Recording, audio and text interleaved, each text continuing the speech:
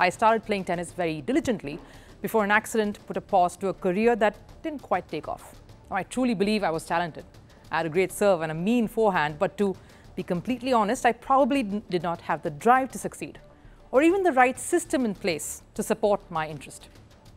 Now, tennis is not a sport that you can just go and play if you felt like one day, like cricket or football or even badminton.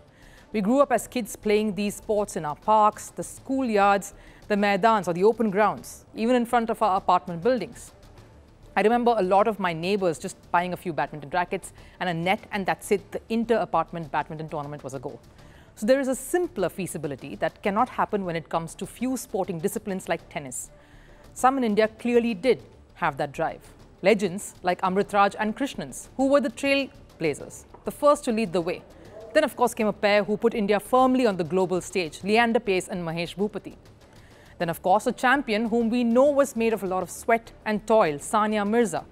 And we can't forget to mention someone like Rohan Bopanna, who's still going strong and will feature in the Asian Games in a few days. A few others who have shown promise, like Somdev Devvarman, who managed to reach a career-high singles ranking of 62. That's incredible. But why have there been very few and far in between? Why is it so difficult to produce champions? Probably one glaring reason is what India's current highest-ranked men's singles tennis player, Sumit Nagal, just came out saying, and I quote, "If I look at my bank balance, I have what I had at the beginning of the year. It is 900 euros, approximately 80,000 rupees. I feel like I'm lacking support, despite being India's #1 player for the past few years. We lack funding, we lack the system. If there is a system, there will be funding. We are 1.4 billion. Why do we not make it to a high level? The guidance is missing in tennis. We are far away from competing at the top. I felt when my ranking dropped after injury, no one wanted to help me. No one believed that I could be back. That was disappointing because I feel whatever I do is not enough. It's so hard to find financial support in India. To be honest, I do not know what to do. I have given up." And tennis is the most expensive sport to play or take up, even as a hobby, and more so professionally. Let's compare just the racket sports, and let me show you what the rackets alone cost. Now, badminton, for example, and before we go ahead and tell you all the numbers, these are numbers of some of the best brands across all racket sports. These are the best brands like Li Ling or Wilson or Babolat. In badminton, the best rackets you see anywhere would cost you between 4,000 to 8,000 Indian rupees. That's around 100. The range reaching to $100. Table tennis, for example. The best brands will cost you anywhere between 3,000 to 5,000 rupees. That's again close to between 36 to $60. Squash, again, slightly higher than the other two sports, again will cost you anywhere between 4,000 to 12,000 Indian rupees. That's reaching to $144. And finally, tennis. You wouldn't guess. Somewhere between 20,000 to 45,000, the best rackets for a professional. And then, of course, comes the gutting. You have to spend to keep the racket in good shape. And this is just as far as the racket alone goes. Tennis balls are expensive. You need lots to play, and you need a facility, a proper court to play in. And this is just at junior level. I spoke to the man who created one of the top champions in the world, Sania Mirza's father, Imran Mirza. Says that at the junior level itself, Sania at that point needed at least 50 lakhs a year. He says at the professional level, to make some decent amount of money, you simply have to break into the top 100. That means playing Grand Slams, and that means even a first-round appearance, which would get you a decent amount of money to tide you. But the toughest road is to break into that top 100. And for that, you have to play enough of tournaments on the world circuit. And for that, you have to travel. Now, the tennis calendar is such that it has different inter-tier level tournaments, the 250, the 500, the 1,000, which is more expensive to enter, which means more points you make and more the earnings. Now, Imran says you have to travel, choose the cheaper venues, but also ones where there will be good exposure on winning, which means a lot of money. In fact, he says that the travel alone is the most expensive part for the athlete, because any pro has to travel with at least a team of 3: trainer, coach, physio, which again involves money. He also says he saved quite a bit up by doubling up as family and coach for Sania. It does take a village to not only raise a child, but a tennis champion as well. It's a sentiment that has been voiced by Novak Djokovic as well earlier this year. He said, and I quote, 1.3 billion people watch it, the sport. Thousands, tens of thousands of players compete worldwide. And yet only 400 people, men and women, can make a living out of this sport. I think we have to put that in our mind and really think about whether this sport is doing great or not. And tennis is also a sport where even if you are the number one in your country, you still have to fund yourself and get your sponsors. Badminton, for example, the travel for the different BWF tours around the world. For the top 20 in the country are funded by SAI, which is the Sports Authority of India, and BAI, the Badminton Association of India. Not so for tennis. Now, joining me in the Mic Up segment today is someone who I've actually played tennis with. Somdev Devvarman. He started tennis in Chennai, moved to play US collegiate tennis, rose up the ranks and reached a career-high singles ranking of 62. And that was incredible. He's, of course, a commentator now. And thank you so much, then, for joining us here on Firstpost, Som. Thank you. Thank you for having me, Rupha. So the first question, obviously, going by what we are talking about here today, the first question I have to ask you is, tell us a bit about your journey. How difficult is it, from a personal point of view, to establish yourself in a sport like tennis? It's not so easy. How difficult has that journey been, especially in a country like India? Well, it was. It was incredibly hard. You know it as well. I mean, the junior circuit is, not the easiest place to kind of make that breakthrough, but it doesn't get any easier as you kind of take steps forward. It only gets harder. And I think that's true with every sport. So yes, I mean, it was incredibly hard. I found a number of different sort of challenges. One is obviously the training, the guidance, the coaching.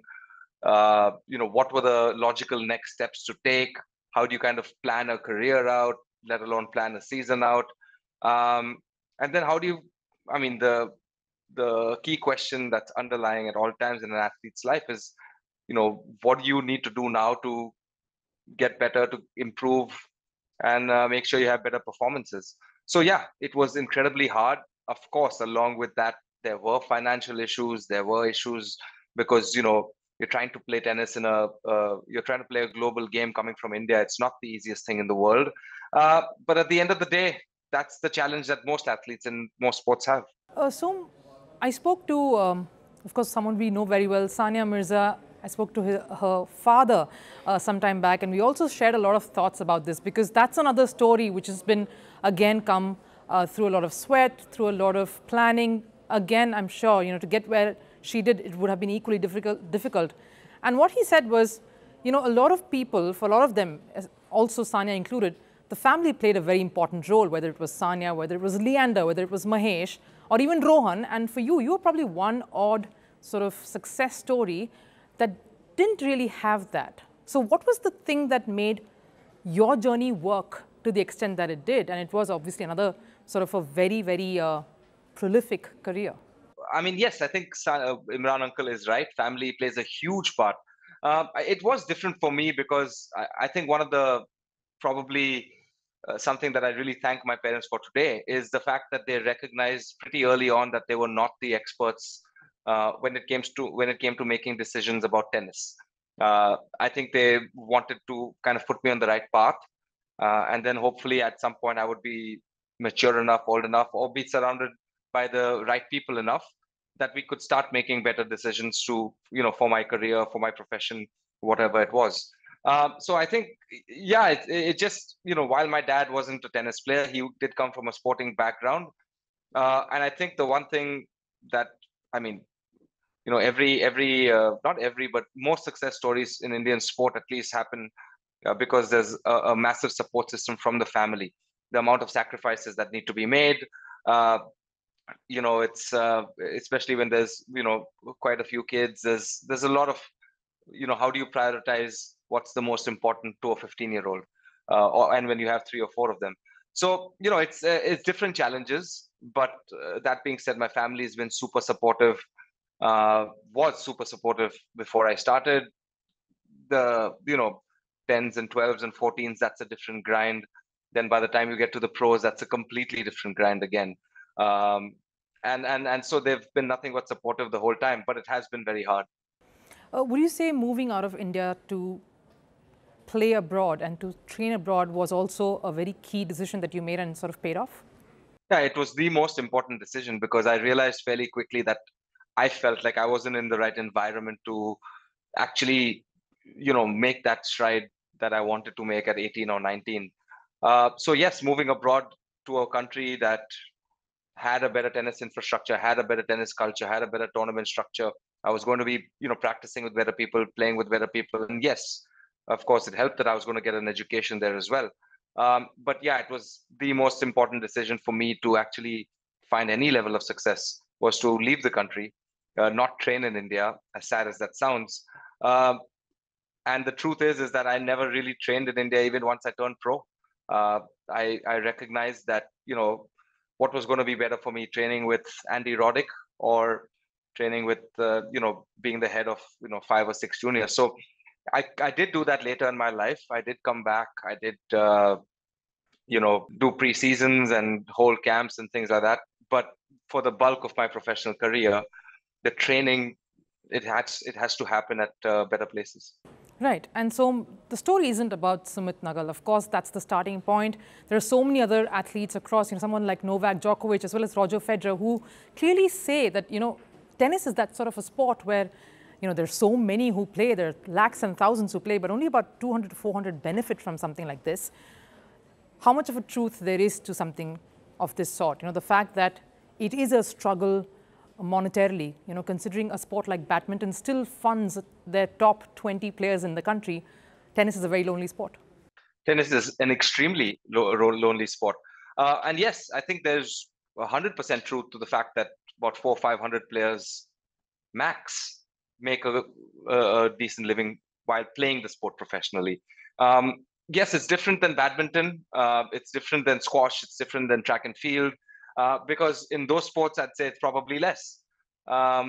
If you're just looking at on-court earnings alone, the opportunities for on-court earnings. So, it's not football, it's not cricket, it's not any of the major sports in America where there's, tons of athletes, or the English Premier League. It's a very isolated sport where there's no guaranteed money, and it's a dog-eat-dog world. It's incredibly competitive. There's young players coming up from all over the place. So for me, actually, as a country, the things that I would focus on, a couple of things. Number one is, while we have been left behind, let's figure out why. Let's figure out why Japan is so much better than us in the last decade. Let's figure out why China, I know we don't like to hear it, but look at where the Chinese men were 15 years ago, and look at the leaps and bounds they've made and where we are today. It's just the crux of an athlete is to find places where you can be better. And so for Indian tennis, that's been a point for reflection for many years, which I think that they've fallen short on. So hopefully we'll be able to look at that and say, okay, all our neighboring countries in Asia are doing much better than us. Why is that? And how do we fix the problem? So that's a good point to start usually. It's easier said than done, obviously. And then the second thing is, how do we make sport more accessible?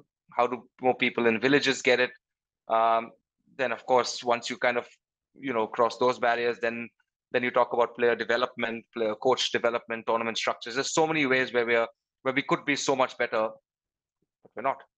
Yes, and just one, of course, final thought before we sort of wrap this up with you, Som. Imran Mirza also said that a couple of things that are huge daunting challenges for any tennis player, turning pro, of course, getting into the top 100 is the key. And that's a big struggle. One is, of course, travel, which really drains you financially. And then, of course, how do you spend the little sponsorship that comes through? How do you cleverly put it to good use? So a couple of those things also key in the process of getting better and knowing how to manage finances. I think that's a big part of the problem. Is, why would you, let's say, for example, there was a promising 18-year-old or a promising 20-year-old from our country that now suddenly had access to 20 lakhs that they otherwise, he or she would not have had access to before. Why do you think a first-time player would know exactly the right way to use those 20 lakhs, to utilize those funds? So, I mean, that's a very basic question. Those funds need to, but I do think that there's many organizations that are already doing that job really well.